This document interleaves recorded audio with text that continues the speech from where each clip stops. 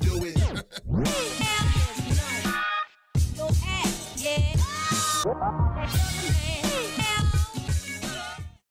Our next presenter is from a company called Hireology. You may not have heard of Hireology. They are from Chicago. They're been a very quickly growing startup. He is Vice President of Business Development there. He's done an incredible amount of mentoring around startups here in Chicago and has really grown and made mature a sales organization.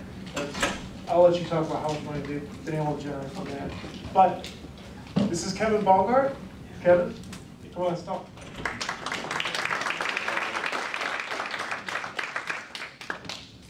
All right, I'm excited to be here. Well, maybe not as excited as Shelby, but excited nonetheless. All right, so we're going to talk about how to build a sales machine through hiring better salespeople, building a better sales team, and structuring some sales process. So I spent the last about 17 years in sales and sales management roles for mainly startup and entrepreneurial-based companies, small businesses. And most recently, as Bruce mentioned, I led the sales organization at Hireology. Had a really, really interesting run from 3 of us in a small hallway of a shared office space, no product, no customers, trying to figure out like what we were doing, to now today, 5 years later, 160 employees, 4,000 clients, we're at a $20 million annual run rate, built this crazy, fast-growing business. And it's a lot through the strategies that I'll discuss today. And similar to Shelby, we made a ton of mistakes in growing the business. We did a few things right, but we really messed up a lot of stuff. So we'll talk through some of those pitfalls, and my goal is that you all take some stuff away that you can pull into your business to not make the same mistakes. Feel free to ask questions as I go through. Happy to make this as interactive as you want. So the specifics that we're going to talk about, I think the most important component of having a strong sales organization is your people. So we're going to spend the majority of the time talking about hiring and hiring the right salespeople. How many folks in the room are hiring salespeople right now, or maybe within the next 6 months? Okay, so a little bit over half. We all should be looking to hire salespeople all the time, right? We should be proactively looking for folks. If we get the right person to knock on our door that could be a great salesperson for us, we should want to hire them, even if we don't have room for them. They're going to help grow the organization. So we'll talk about sales hiring. We'll talk about sales process. So a step-by-step approach that we can follow to make sure that from the time of reaching out and prospecting, through closing a sale, through developing and supporting those relationships, what that process looks like. And I'll give you some examples and even leave you with a template on how to build and create and structure a best practice approach. And then we'll talk just a couple minutes on target market lead generation, how to focus on a specific target and drive and engage more leads. All right, so we'll kick it off with the hiring piece. I know hiring isn't easy. Hiring salespeople specifically is hard, but hiring in general is not easy, and it's not core to what we do day to day. We're running a business, and the people side of it is not easy for most folks.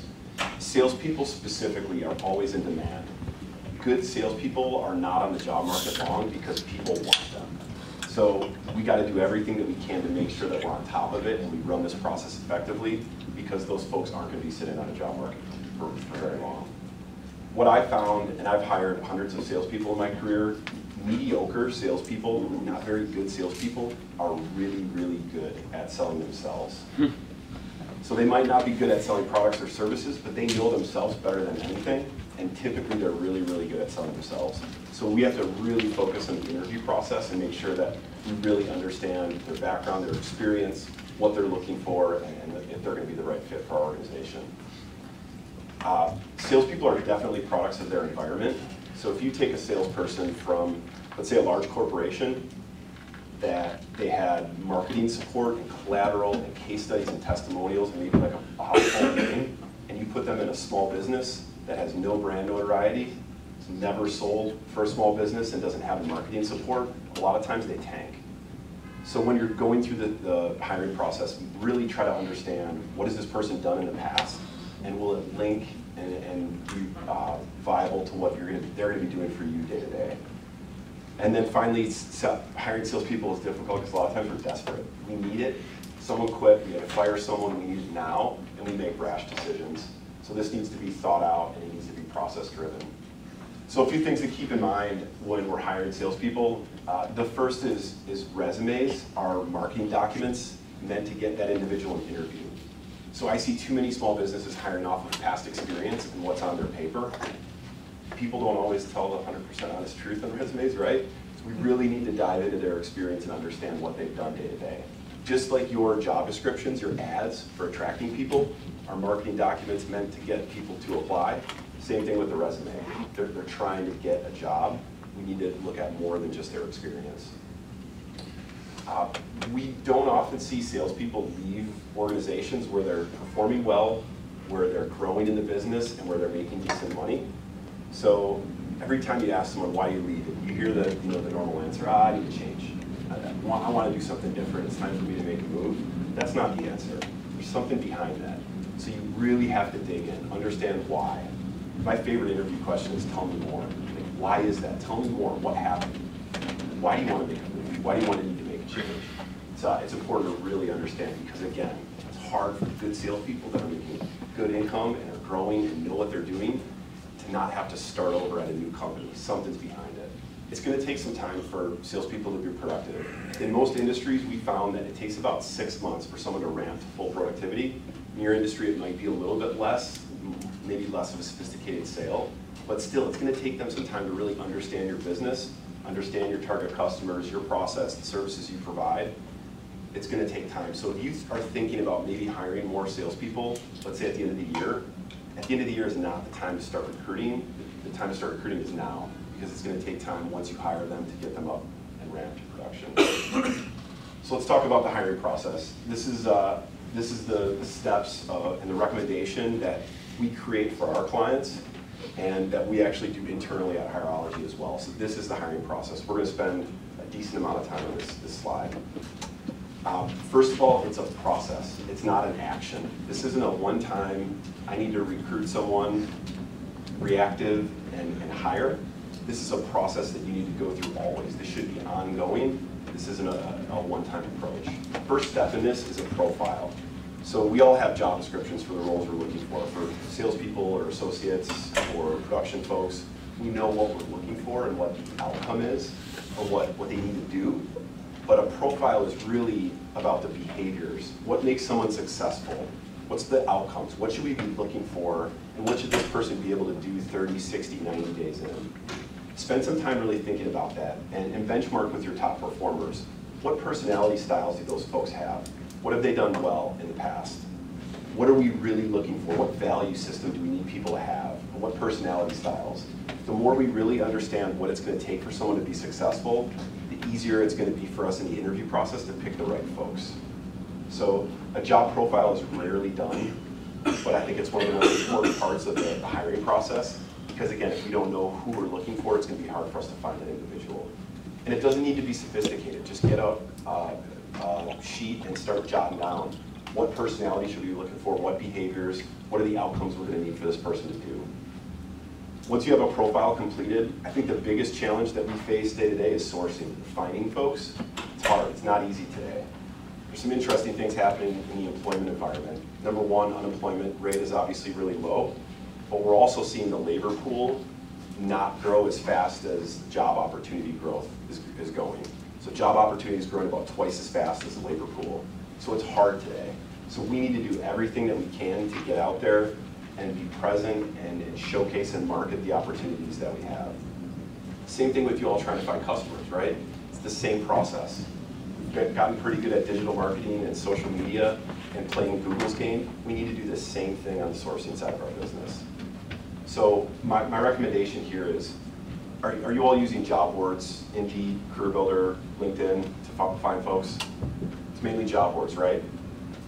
Spending money on job ads to try to get folks to come in. Your job seekers are not typing in Indeed.com to find jobs, even though Indeed is the largest job board aggregator in the US today. More job seekers hit that than any other job page, but they aren't going to Indeed. They're going to Google, and they're typing in Chicago sales jobs.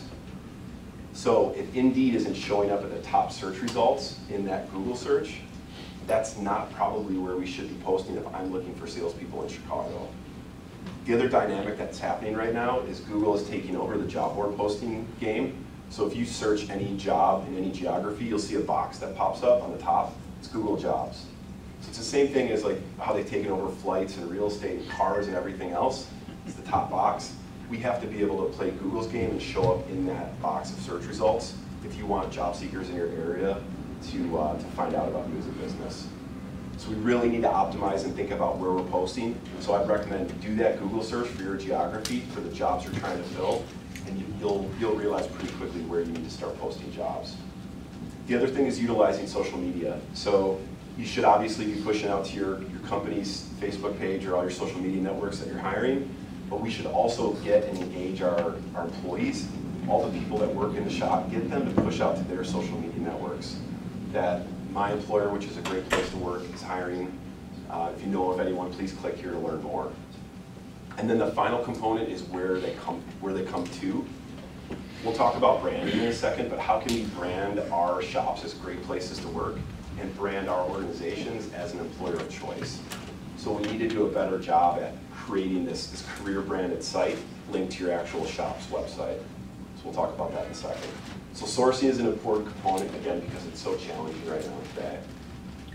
Once we've got a good qualified candidate funnel, we need to pre-screen those folks. This isn't an interview yet. I find a lot of people, once they get a resume, it's like, all right, let's schedule interviews.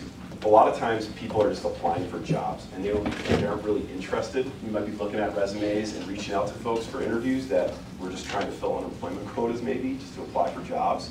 So if you send them via email a quick pre-screen, 10, 15 questions tops, true or false even, trying to better understand what they're looking for, you can weed out typically 30 to 40% of the folks that apply right away without having to invest any time in reaching out to individuals and scheduling interviews. So a quick pre-screen, true, false, what have you done in the past, try to really understand could they be a good fit or not. I find many small businesses aren't doing phone interviews. It's an important step. Before you bring someone in, if you're starting with just in-person interviews, you've probably all been in a situation where someone comes in and you realize within like the first few minutes that they're not a good fit, and you can't be a jerk and kick them out after 2 minutes and say, yeah, thanks, but no thanks, not going to be the right fit. You have to waste half an hour at least of your day talking to someone that you know is not going to work. So do a quick phone interview. I recommend 5 to 10 minutes, quick conversation. Why do you want to work here? Why do you think you'd be a good fit? What have you done in the past that would link to success here? Talk just high level. What were you accountable for in the past and what do you want to do here? Important step, that initial phone interview. From there, I recommend 2 in-person interviews. You can do them separately in 2 different sittings. I've seen some organizations do them together, especially if timing, that job seeker doesn't have a lot of time. They want to make a decision quick. But the two interviews that I recommend running, one is a resume review style interview. So again, diving into their past experience. What were you accountable for? How was your performance measured? Where did you rank on the team? What successes did you have? What failures did you have to overcome? And I would also preface that resume review style interview with telling them that you're going to be checking references. So I know it's hard to check references, and we'll talk about that in a second, but if you start that interview with, hey, I'm going to talk to all your past managers and supervisors before we go on, they'll know then in the outcome that you get, the answers that you get are usually a little bit more honest and in line with what you're looking for versus someone just sugarcoating it. So resume review, and the second interview is more of like a behavioral or situational based interview. So we've all probably heard these questions, tell me a time when, or give me an example of. Those are great starts of questions because you're really understanding how people reacted in certain situations in the past, which is likely how they're going to react in the future. So trying to understand those situations that they've been in and how they've reacted, really important and critical to understand. Also, the more you ask, tell me more, or why, after you ask the initial question, the more you're really going to draw out what the right answer is and what was the bottom of what they were saying. So that interview process is obviously incredibly critical. The important part is that we're running every single step of the interview process in a consistent manner, and we're running every person through that same step. Really, the only way to run a legally compliant interview is to ask the same questions to every single person. And we're seeing more and more businesses get into discriminatory lawsuits because they're asking questions that they shouldn't ask, or they're picking people not because someone scored better, but because maybe they liked someone So there's some legalities that we got to think about here too to make sure that we're asking the right questions and we're following this process effectively. And then if you can, put some sort of scoring component behind it. Typically we hire people that we like or that are like us. We should be really be hiring people that have the right behaviors and competencies needed for success in that specific job. So we need to make sure that we're, even if it's light scoring, like what we recommend is just 1 to 5 for each question in the interview process. 1 being a poor answer, 5 being an excellent, and everywhere in between. At least putting a hard score behind the conversations that you're having can help a lot. Versus just, I like this person, I'd have a beer with them, I'm gonna hire them. Let's really try to think about what that score is and how they perform against their peers. All right, one step that's really helped us in our interview process and hiring process is shadowing. So we have all of our salespeople come in and we actually give them a lead list and have them call and try to set up meetings for us. So in the interview, they have a script, they actually sell for us. Set meetings, or if they're interviewing for an account executive position, we'll actually be closing business. We'll give them a scenario, have them create a presentation and actually sell us in the interview stage. It's really interesting to see the response that you get, how engaged people are, how excited they are about the opportunity, how much time they put into prepping. Why not see how they react and how they interact before you hire them, onboard them, train them, and then realize that maybe this person isn't cut out for this role that we're hiring for. It takes a little bit of time to put together, but it's an important step. And then the final components, testing for assessments, references and verification, all important components as well. Testing, I would just recommend finding an assessment that works well for your organization. There's a ton of them out there, behavioral or personality based. I wouldn't rely just on the interview. I would also want to understand, does this person have the right background and the right personality fit to be successful in the job? References, I know picking up the phone and calling past managers and supervisors is hard. It's almost impossible now. There's a lot of legality around it. You can only say that this person worked for me from this day to this day. It's really it. But there's a lot of online tools now that can help make this process much easier. So if you Google online reference check, there's a lot of really inexpensive solutions. One that I like is a company called Skills Survey. It's like $40 a reference check, and you get back this great report that shows all of the facts of that individual, what all their past managers and supervisors said about them. It's a really, really strong report. And it answers that question that everyone wants to know. Would you hire that person again if you had the opportunity? It anonymizes everything so you can't tell what manager said what, but at least you get all that reporting and that feedback. And then finally, verification, background checks, drug screens, motor vehicle reports if they're driving for you. Important step as well. Please. What are some of the things that you shouldn't ask if you are a reference, or what are the things that can get you in trouble? Are you planning on starting a family? Oh, yeah. That will get you in trouble? I assume age. Age, background, even like some easy stuff. There's a fine line between asking someone even where they grew up, because there could be some biases on where they're from, what part of town they're from. If you have an employment attorney, I would ask them like what you can and can't ask, or maybe vet it through someone, an HR consultant. You just got to be careful. So my recommendation is cut out like the friendly banter, because that's a lot of times where people get in trouble. Have a script, read the questions, that's the interview. Same with like if somebody calls you as a reference, you said you can only really talk about this. Yeah, if someone calls you about a past employee saying, hey, I'm about to hire this person that worked for you, tell me about them. What do they do? How did they do? Would you hire them again? Really, I would be pretty tight to the vest on what you say. I think the legal response is yes, they worked here from this day to this day, and that's really all you can say. Again, if you have an employment attorney, I would ask them for that advice, yeah. So I've got a question then. The site that you mentioned that anonymizes the feedback, how is that more okay? Because all you're doing is erasing the name of the manager, so to speak, but the information that they're coming forward with is sort of this gray area. So the way that companies like Skills Survey get around that legality is they have to have multiple managers providing that feedback to anonymize it on that one form. So if one of the managers fills it out, they won't finalize the form and send it back to the hiring manager. It has to be multiple people, and then it anonymizes into that report. Yeah? I have a fun pre-screening tip if you want to get good bad candidates fast. Please. For the phone interview, don't call them, make them call you, and just put the instructions in an email. And if they can't call you on time, That's a great point. So are they paying attention to detail? Are they accountable? Do they really want this job? Because I'm sure a lot of us schedule interviews and nobody shows up. I They don't. did it, and I got rid like half of It's a the. great point. So have someone call you versus you calling them for that phone interview. Good advice. All right. So I know this process is probably a little bit more rigorous than we're all doing today, right? It's lengthy. That doesn't mean that it has to take a long time.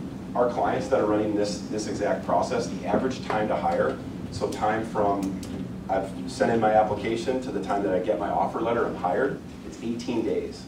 So they're running it pretty efficiently, which is about a week less than the national average.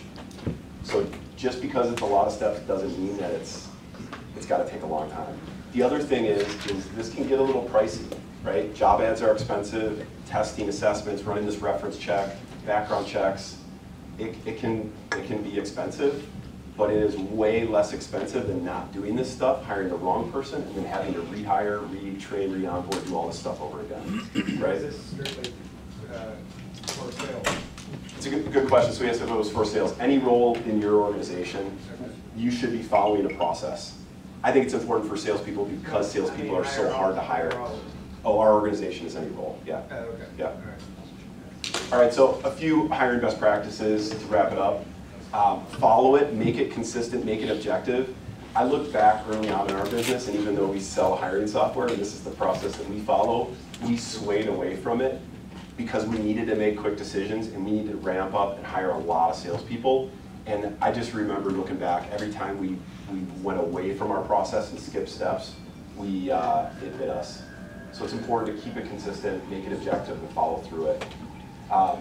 We asked any established or senior level salesperson that we've hired for last 3 years of W-2s. In California, you can't ask for this, so again, make sure you know what you can and can't ask. But I want to see the last 3 years, they've increased their income year over year, and that they are telling me what their compensation expectation is, and it actually does align to what they've made. I'll say that right in the first conversation we have. We require a personality profile, a background check, a drug screen, and past 3 years of W-2s. If they have an issue with it, they'll tell us right up front. Yeah? How do you feel about intelligent assessments or intelligence assessments like Wonderlic or other processes? Yeah, so tests like Wonderlic or Caliper is another one that I like. They have a cognitive reasoning or applied reasoning or cognitive ability section. I think it's incredibly critical because a lot of the research and results of what correlates, specific points that correlate to job success, the highest is IQ out of everything. By the way, job experience is on the bottom. Job experience has the lowest or almost no correlation on the job success. But things like IQ score higher, really the best thing that correlates is everything. Looking at a process that includes personality, the interview, reference checks, job experience, etc. So I love them. What were the names of those again? He mentioned Wonderlic, which is a great profile. Caliper is another one with a P, C-A-L-I-P-E-R, that we use heavily. If you guys haven't taken any of these, they're pretty interesting. Every single one that I take, if they're worth it at all, you read this report when you finish it, you read this report of you to a T. It's crazy how they can get that feedback and those results from the questions that they ask. Really strong. 50, 80, 100 bucks a pop usually, so they can get pricey if you've got a few candidates in the process, but man, it will help you make a better decision. So, and there's tests like DISC, for instance, that will really help you better understand how to manage and motivate your current employees and what their communication and learning styles are. It's great to benchmark current employees with these assessments too. All right, reference check is an important piece. Make sure we're connecting with past managers. I can't remember who said hire slow, fire fast, but in our businesses, especially fast-growing small businesses, we don't have the luxury to do anything slow. We need to go through this process quickly. Again, especially with salespeople, they're not on the job market long. Again, invest in it. It's more important to put money up front than it is to skirt around some of these steps and save money and then have to redo this process again. Once you've hired them, I think one of the biggest misses for small businesses in regards to hiring is there's no structured onboarding. So I can provide a template that we use for 30, 60, 90-day plans. So a really important step, make sure that before that person says yes to your job, that they have a really clear understanding of what's going to be expected of them 30, 60, and 90 days in. What are the outcomes? What do you need to do? What goals do you need to achieve? within the first 3 months to make sure we collectively feel that this was a good hire and that you're the right fit and that we're the right fit for you. So the earlier in the process we can do that, preferably in the interview process, the better. Because what will happen is you'll start telling someone, all right, here's all the things that you'll need to do. Here's the tasks and activities that will get us to these goals. You know, how does that sound? You'll start to see people like, it seems like a lot. I don't know if I'm cut out for this. That's exactly what you want. You want people pulling themselves out of the interview process before they say yes and you hire them and bring them on board. So again, a really important step, and I can share a template to create those and that you can communicate it out. Building it is one thing and communicating is another. They should be reviewing this every week. For the first 3 months, every week you should be sitting down with them. Here's the goals that we need to achieve. What are we on pace for? What are we behind on? Making sure that we've got it lined up. All right. I'm not going to actually pull this up. This was Underground Printing, which is obviously a large organization. Their career brand is pretty strong. So if you go to their website, it talks about why it's a great place to work and the jobs that they have and what are their core values and the type of organization they are. If I was wanting to work in this industry and I saw this, it would entice me and make me want to apply. So if they're one of your competitors in your market, I would do whatever I can to build a strong career brand because people are looking at this and it's getting them excited and making them want to apply. So let's do a quick activity. I want everybody to get out their phone, go to your shop's website, and click on the careers or employment or jobs section of your site. Do it on your mobile, please, yeah, because 65% of all job searches now start on a mobile device. So they're on their way home from their commute for a job that they don't like, or they're on their lunch break, or they're in the middle of work. They're searching for jobs on their phone, not on their computer.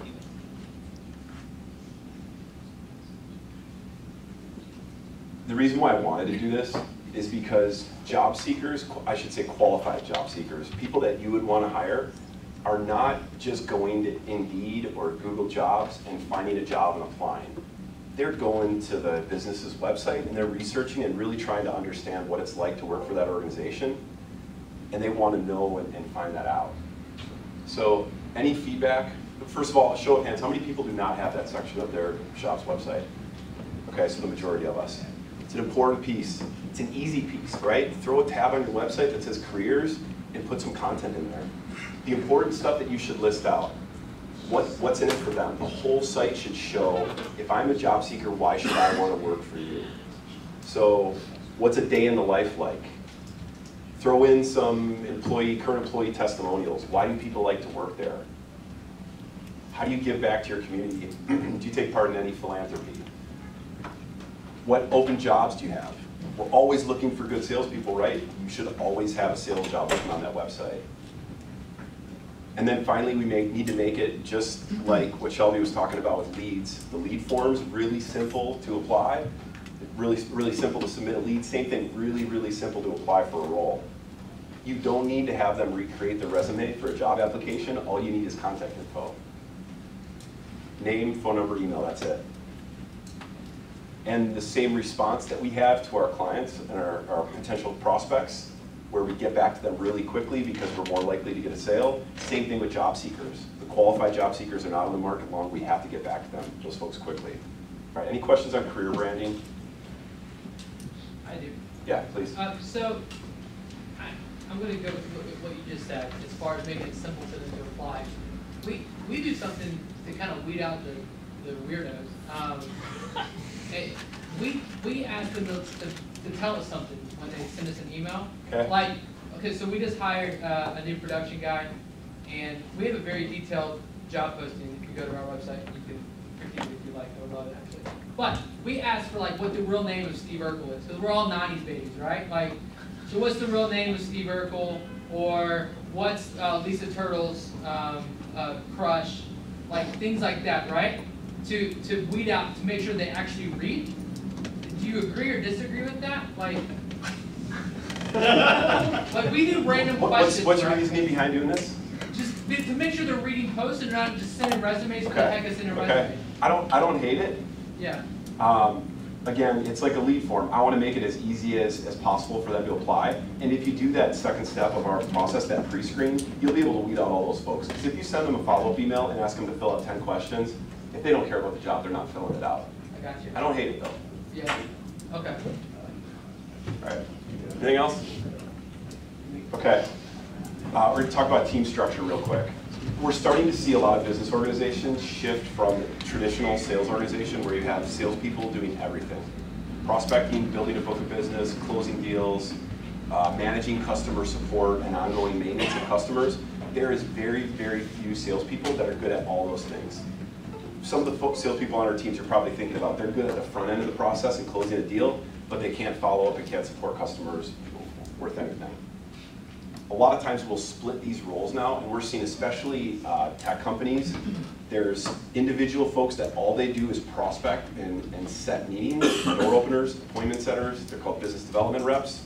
Then there's a role that traditionally is called the account executive. All they do is close business. They do discovery, needs analysis, and close and get orders.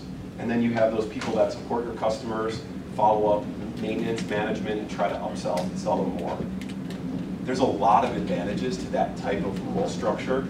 Number one, specialization. If I'm good at one of those steps in the sales process, I as a leader want that person doing that all day, every day. They should not be following up with customers if they're not good at it. But if they're good at prospecting, they should be doing that all day. So this book, I was really fortunate to read early on in my tenure at Hireology. It was the first VP of sales at Salesforce.com. Predictable Revenue is the book, and it's about how to create the structure of little sales pods, essentially. Which one pod would be a business development rep, an account executive, and then an account manager following up with the customers. A little bit of a different way to look at it, but we're seeing way more specialization and then way more accountability because they're only accountable for one part of the sales process. What I messed up early on is I didn't put enough focus and emphasis on support and follow-up and account management or customer success. We were just worried about getting as many customers on as quick as we could, and before we knew it, our churn was out of control. People were using us, and then they'd shut it off. I didn't do two things. Number one, I didn't assign an individual role to support that position. I was kind of doing it, and our account executives were kind of doing it, so there wasn't someone that owned it and was accountable of following up. And number two, there was no process around what follow-up looked like. It was just check-ins. There wasn't structured, monthly business reviews where we talked about the success and the value we're adding to their business. It was kind of ad hoc and all over the place. So an important component, I know we all want to sell more and build our businesses. It's so much easier to keep a customer and get more business from them than it is to get a new customer in the door. I want to walk real quick through our sales process, and I'll share this document as well. So before I was at Hireology, I worked for a sales consultancy, and we would go in and create and develop sales process for our clients and then train their salespeople on how to run it. So I created this, we call our sales process the treasure map. So if you follow the treasure, if you follow the process, it leads to treasure, commission, money. All right, so these are the steps in our sales process: lead generation, demo scheduling, discovery or needs analysis, running a demo, negotiation and follow-up, and then close and grow the business. Your sales process is obviously a lot different than this, but there's steps, there's stages in it, right? From initial outreach to learning and understanding about their business, needs assessment, to doing your first run or whatever that next step is, the close, to then following and growing the business. My recommendation is we have to draw this out. We have to map out what our process is and really understand the steps and the stages, and then what makes each step or each stage successful and what we shouldn't do. So I find very few small businesses have this mapped out. I didn't even do it for Hireology, even though I did it at a business before, until way too late. I was hiring salespeople so quickly, they had no idea what we were doing or what our sales process was. I had to sit down and build and develop this out. So just to give you an idea of the stages, essentially in each one it's going to talk about what person on the team owns the stage, what the customer is expecting there, what the goal of that stage is or what we want as an outcome, and then the specific tasks and activities that are important and critical in that part of the sales process. Also, what tools and resources do the salespeople have at their disposal to make sure that they're running this process effectively, or this stage effectively. And then what I think is most important, is what are the best practices in this stage? What should we be doing and following every time to make sure that we're running the right approach? And what pitfalls should we be making sure that we're not stepping into? What are things that makes the sales in this stage go awry? Ultimately, this is just a document, but what I found is that if we do document it, it makes the whole process so much easier. So think about it. When you're hiring or training or onboarding salespeople, you can give them an idea and tell them what best practices are and what to do in a needs analysis or discovery. But if they don't have a document to follow and a process to follow, it makes it that much more difficult. So the easiest way to do this is really just notate and document what you're doing today. And you could do maybe like a win-loss analysis. Think about some deals that you won and situations or opportunities that you lost and try to really understand why, what happened. What did you or did you not do? And just try to think about what are the best practices in each stage of the sales process and the pitfalls that we should stay away from.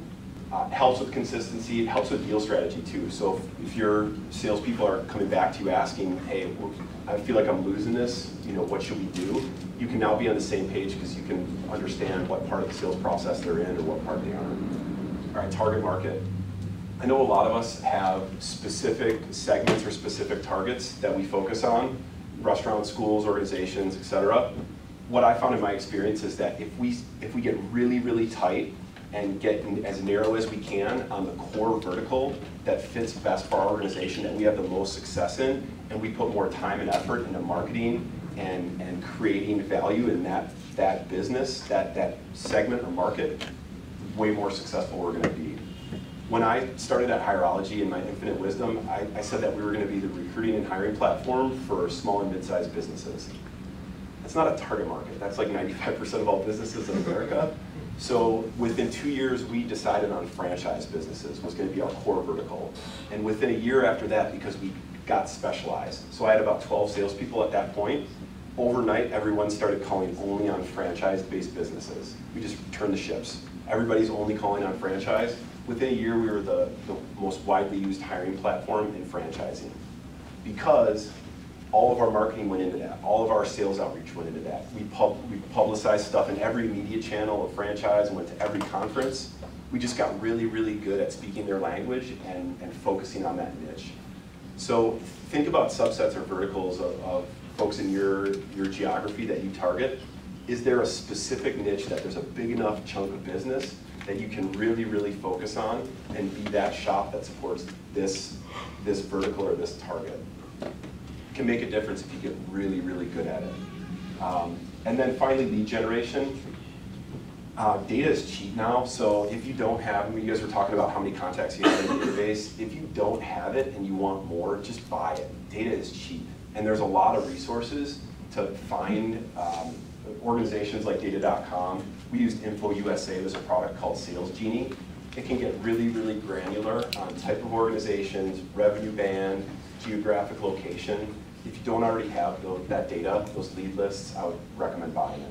All right, with that, as Bruce knows, I love talking about this stuff. So on the side, I also run a small sales consultancy and help entrepreneurs and early stage businesses and small businesses on sales strategies and how to build and develop their business. So if you have any questions outside of today, please don't hesitate to reach out to me. I love talking about this stuff. Any questions before I leave? All right, thanks all for having me.